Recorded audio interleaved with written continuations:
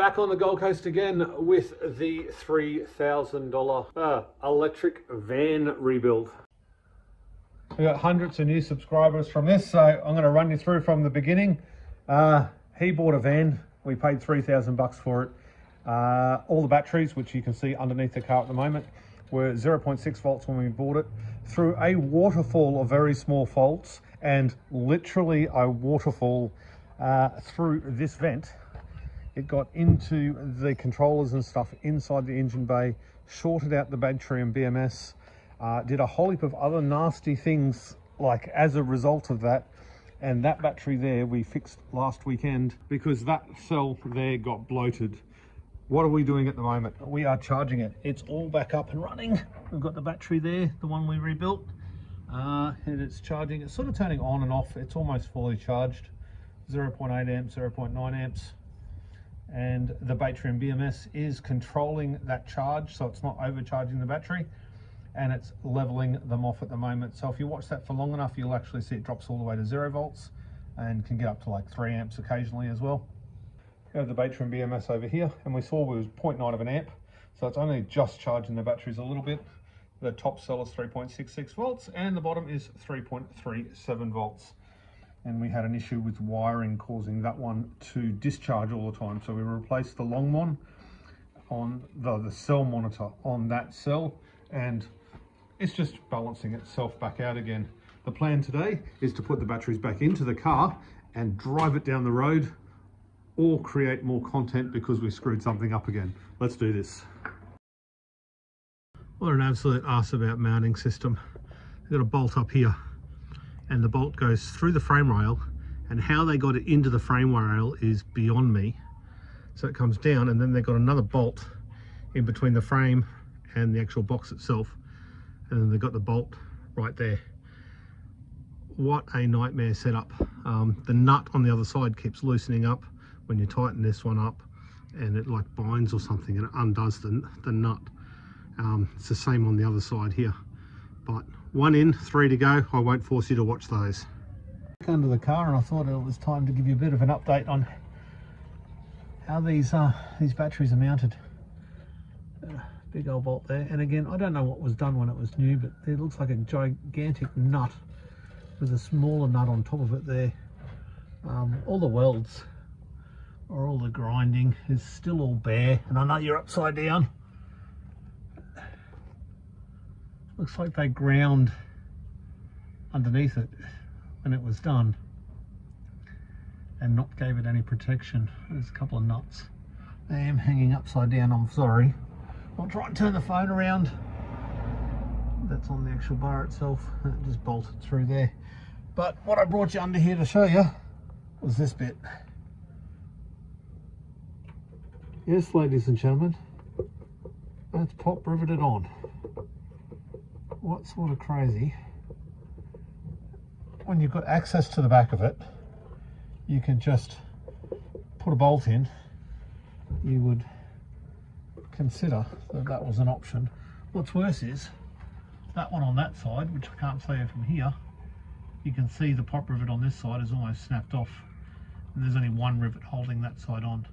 But that's not the only screw, that's not the only mounting point. There's another mounting point just here, and then here, and then here, and then similarly on the rail over that side. So it's only 1 out of 8, but still. Well, tubers, we are about 3 hours after my last update. It's probably not that long, but it certainly feels that long, and the fuckery continues. Look at that, nice big hole. It used to look like that little bolt there. Right, where's my hand? Right there. And the way they got it to fit, so it lined up with that hole, was fun. Check this out. So what they've done is they've put a bolt through the hole. They've cut half of the bolt, or a quarter of the bolt off, so it sits against that flat edge, and then simply added a nut underneath it to hold it all on and act as a spacer. And I got the ugga-dugga and put about 3 dozen too many ugga-duggas into it, and it just tore it out. My brothers struggled through the week to put all the batteries back in. Unfortunately, I wasn't here, so I didn't get any footage of getting the batteries back in, but they're all back in. So we are good to go. We've fixed a couple of mounts, just lifted up a bit of the wiring up a little bit higher, so there's nothing dropping down below the base of the car or below the base of the batteries. So pretty cool. That motor, that gearbox, something vibrates when you take your foot off the clutch, or rather put your foot on the clutch to change gears. The motor doesn't spool down. I believe there's something you can change to make that work better, and we'll look into that. But it's very, very weird when you stop at a set of traffic lights and the motor's still spooling down, and it vibrates. It vibrates more than I'm comfortable with, but it does appear to work well enough. However, extremely underpowered, very underpowered. We've got the Batrium down here. She's all set up and ready to go. We've got the shunt hooked up. You can see doing -3 amps, just sitting here idle. Unfortunately, we didn't have the voltage hooked up because that box down there, turn around gimbal, that box down there has the shut off halfway through the battery bank. So we've got to work out when we might have to put the shunt up into the engine bay. But hopefully it reads everything right. We've got the dash light lit up a bit there. We've done a little bit of work to the dash. We've still got a little bit more to do. But it's time for a test drive. 3 amps and the Batrium up there on the actual head unit. Oh, first drive, here we go. That shutter is... That doesn't sound good. That's just because it's been sitting for so long. Sounds like something's vibrating underneath it.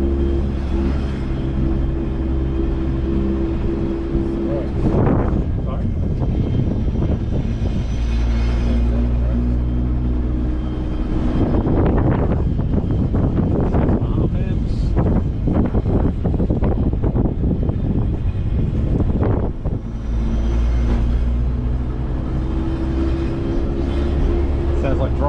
Sounds like drive shaft.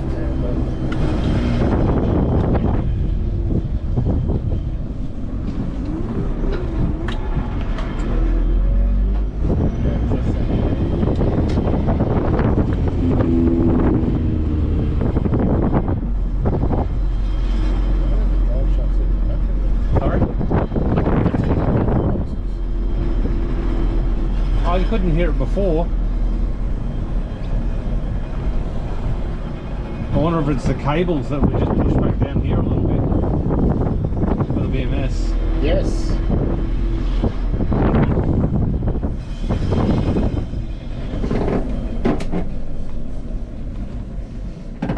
Yes, it would be definitely those. Okay, try again.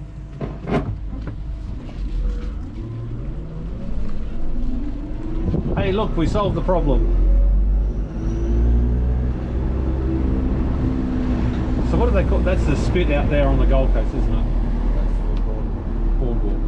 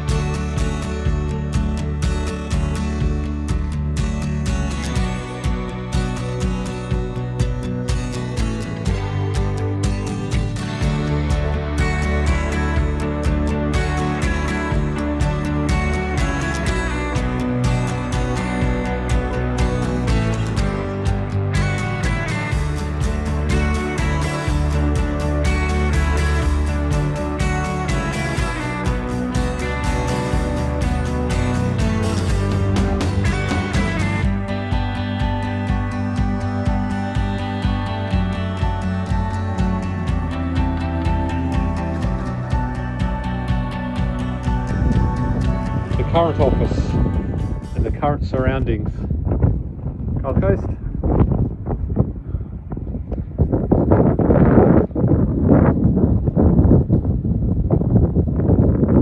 I have to admit, it's a terrible place to be working.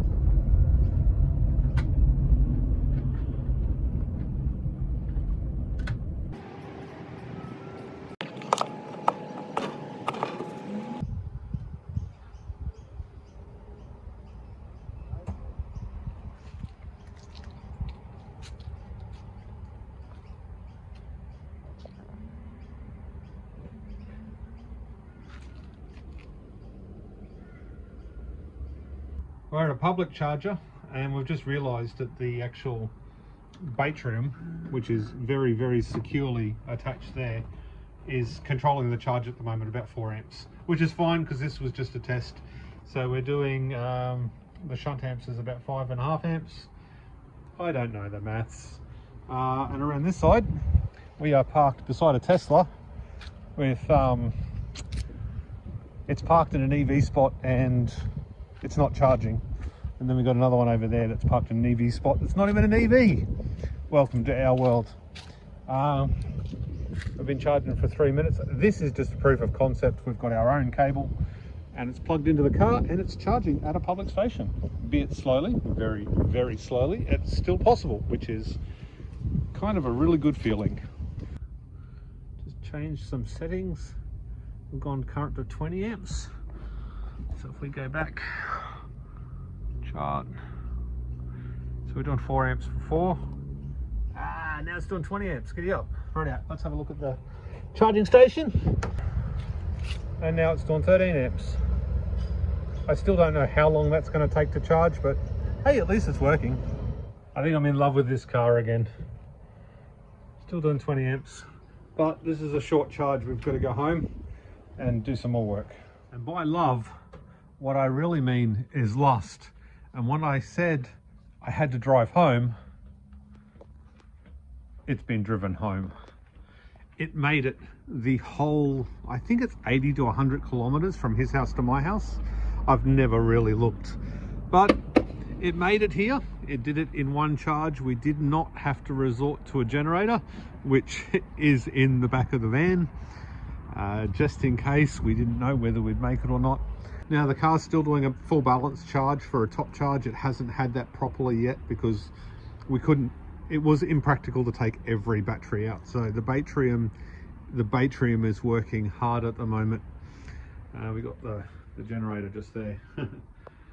So we're working on a top balance, but I did get a time lapse of the Batrium screen driving down here, and you can see the amps going up and down. You can see when it's regenning and stuff like that. It uses about 3 amps when it's turned on and idle. It uses almost 1 amp when it's sitting there turned off. And then on the way down here, he got about 5 kilometers from home and the van started cutting out. So it cut out 2 or 3 times in a lower gear. I don't know whether it was over revving or over amps, but that's what I'm going to try and sort out today, or rather right now. So in the next video we will do a range test, and in fact I'm leaving right now to go and do it. I want you to put in the comment section of this video what you think the range will be. It's not going to be, I'm not going to go until dead. I don't want to get stranded somewhere. I don't have the I don't have the need to sit on the side of the road and wait for the generator to charge it up a bit or get a tow truck. So it'll be a useful range test, a practical range test. Leave it in the comments below, and if you made it this far, smash the like button, do all the things, because I'm using more fuel to go to the coast and back again than I'm making on YouTube these days. So do the thing. See you later. I'll see you on the next one.